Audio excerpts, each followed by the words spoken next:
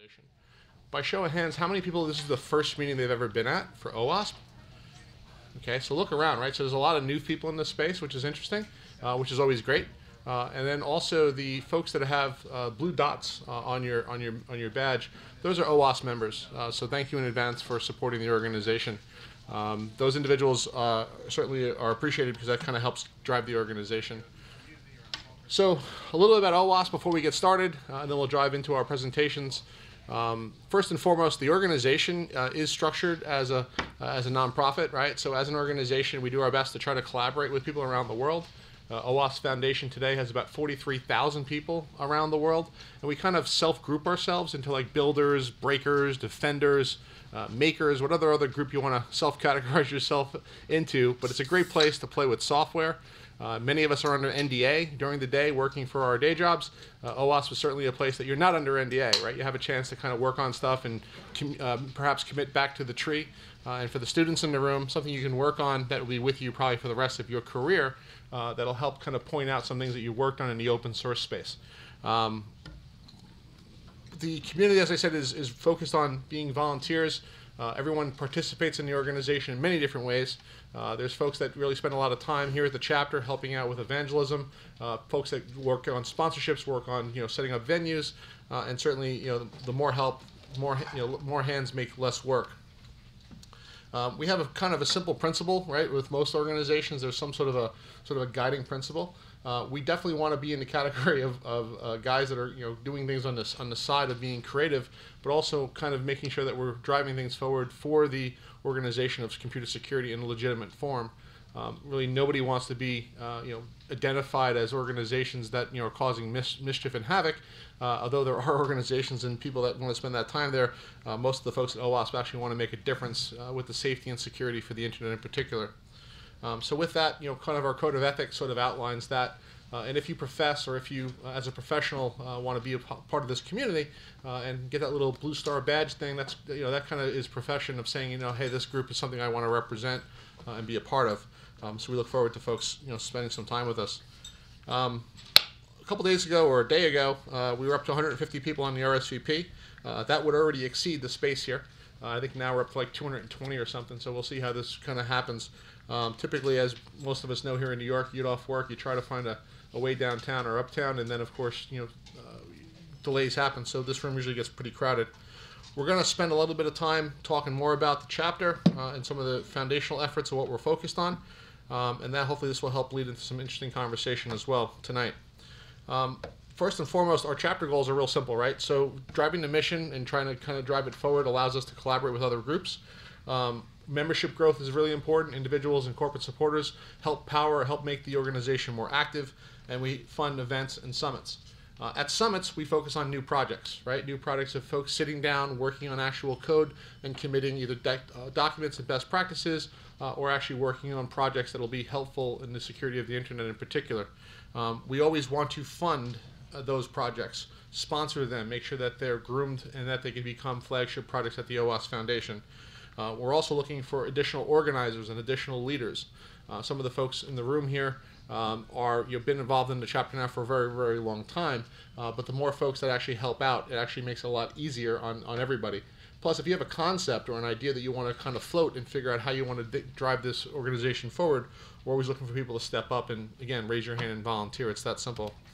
We covered the blue star already.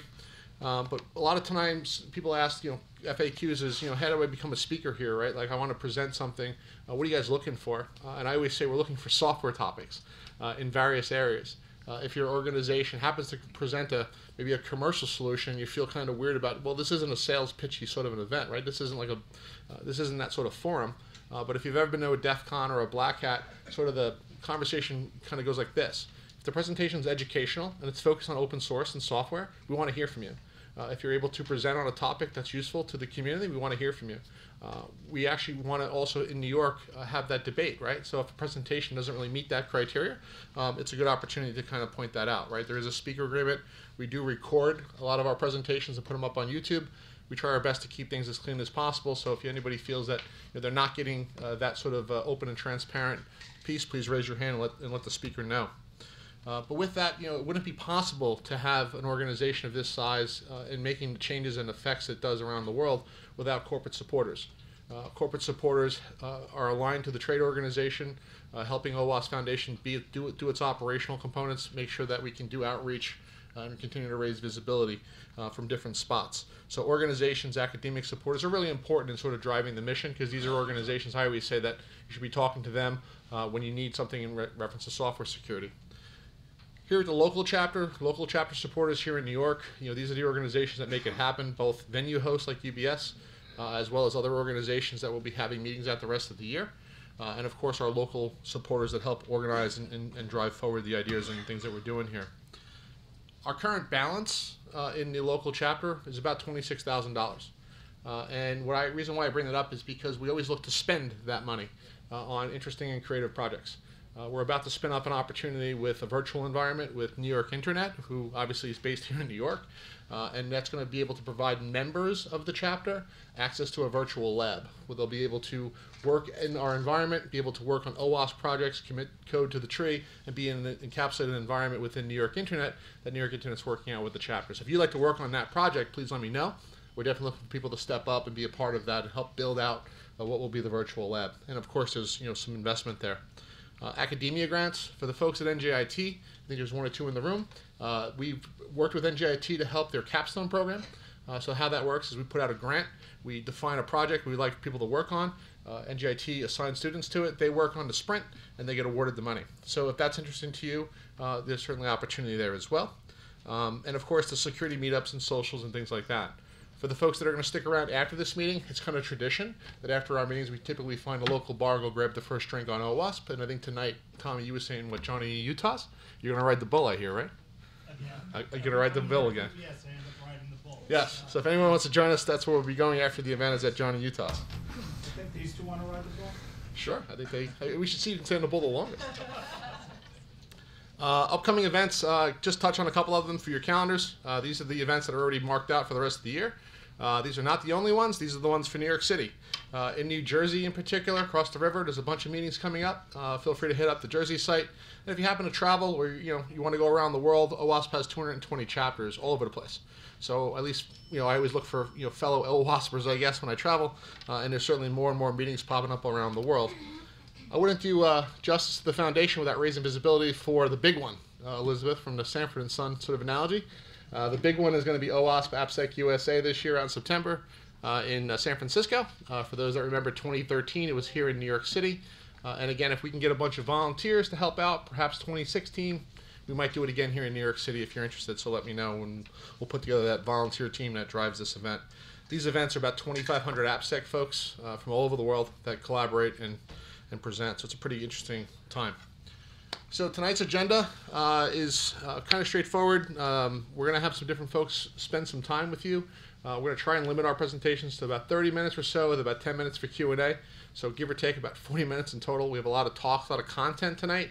If you want the speaker slides when they're done, please see them. Reach up and give them your card or whatever and tell them you want a copy of the slides. Best way to do it. And if the speakers are in the room, want to upload their slides to the OWASP meetup site, you can do that too under the file section. But basically, it's an interactive session, right? So let's try to make it so much like that. Also, as I said, if there's any additional information that's needed, Dawn, who's checked you in, would probably be the best person to chat with. One of the things we do have coming up here in May is a 5-day CSSLP training class with ISC Squared. If you're a professional in the space and you want to profess your certification and go through that, it's a really interesting organization, really interesting certification, and that's happening here in May. Fabio Sorello, who happens to be an OWASP board member, will be doing the training. And for those that don't know, I sit on the board of directors with ISC Squared as well for the ASAC. So it's a pretty good event, I think, around software security. And that's pretty much what we got going tonight.